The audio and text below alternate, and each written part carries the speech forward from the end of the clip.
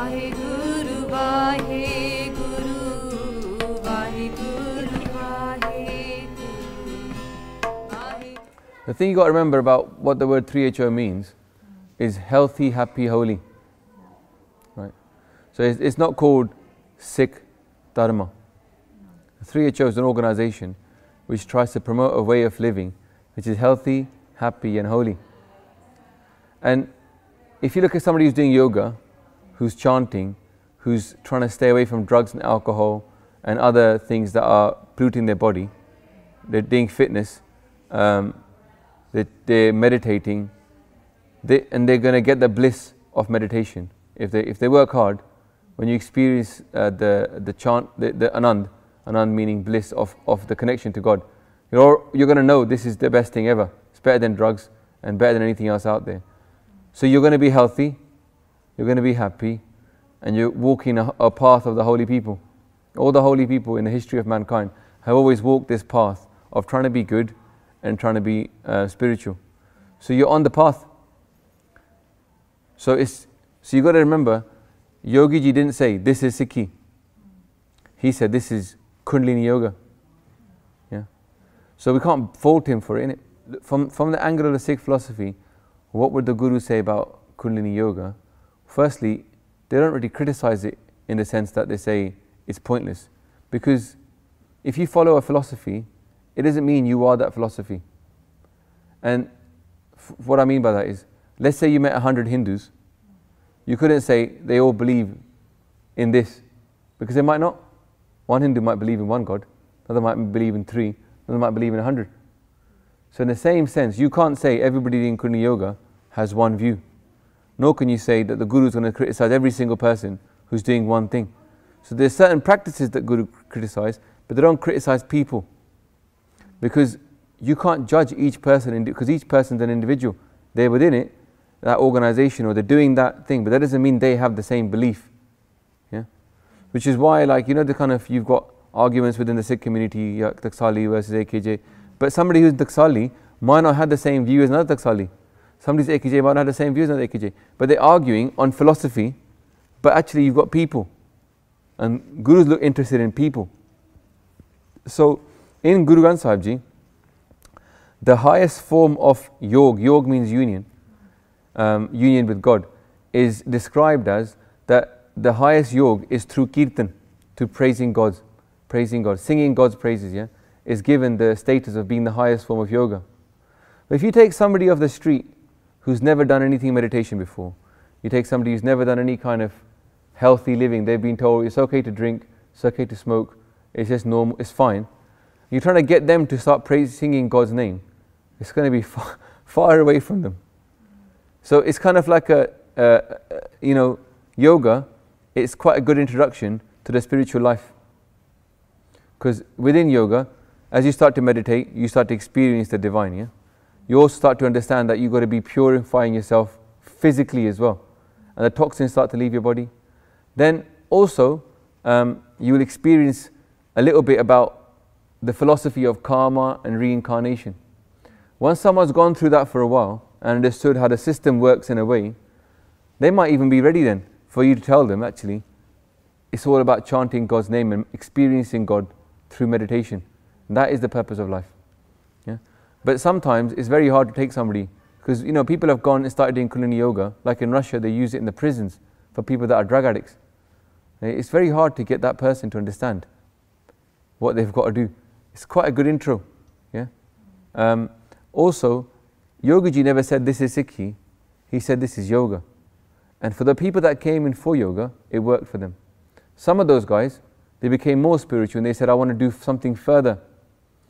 Now, Yogiji, and like myself, yeah, and other people, the ones that realize that they are not Satguru, they don't want to be Satguru, they understand that don't submit your ego to me because I'm a flawed person. They'll join you to somebody who's not flawed, somebody better than you, yeah, better than them. So who is that? The Guru. So Yogiji then said, okay, well, you guys have started to become quite spiritual, you started to follow this quite a lot, you're quite keen on progressing, I can't take you there. You're going to have to find Guruji. So he joined them to Guru Ramdas Ji. Yeah? Said, here you go, that is a perfect Guru. Yeah? If you give yourself to Guru Ram Das Ji, you're going to be in the right hands. If you give yourself to me, you know, anybody is fallible, yeah, apart from the Guru. So now is Guru Granth Sahib Ji.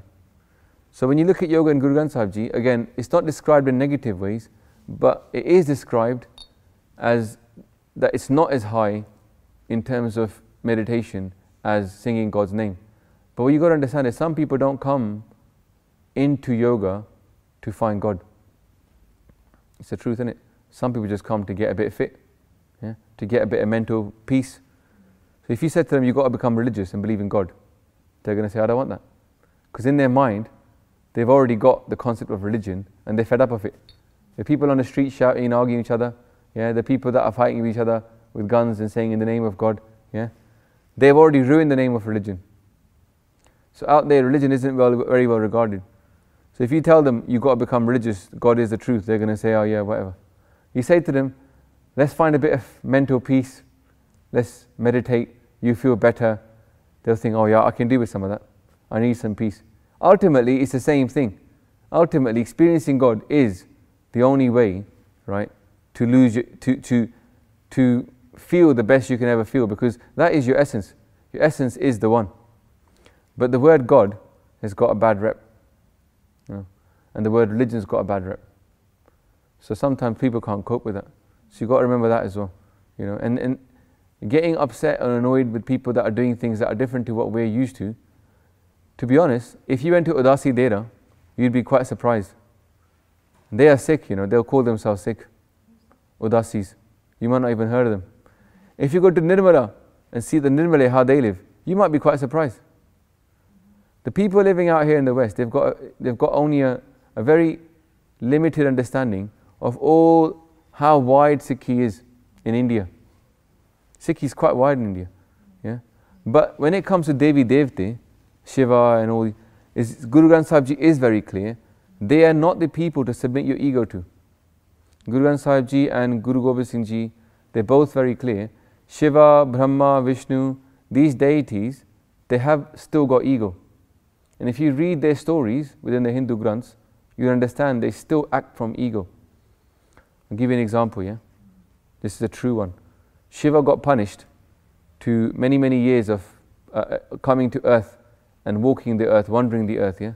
The reason being, he was having a chat with Vishnu and he said, who is the greatest? Shiva said, I'm the greatest.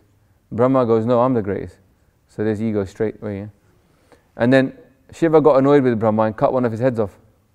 So for that, he got punished, because you can't kill a Brahmin within the Hindu scriptures.